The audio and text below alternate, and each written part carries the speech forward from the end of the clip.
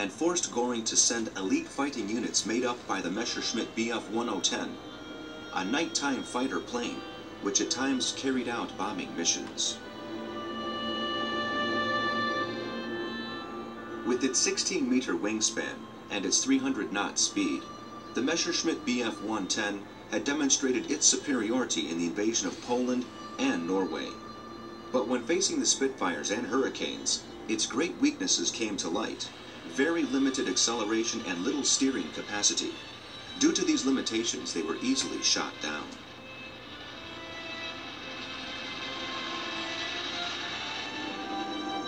The high command of the Luftwaffe, taken aback by these difficulties and the high number of losses which were being produced in daytime raids,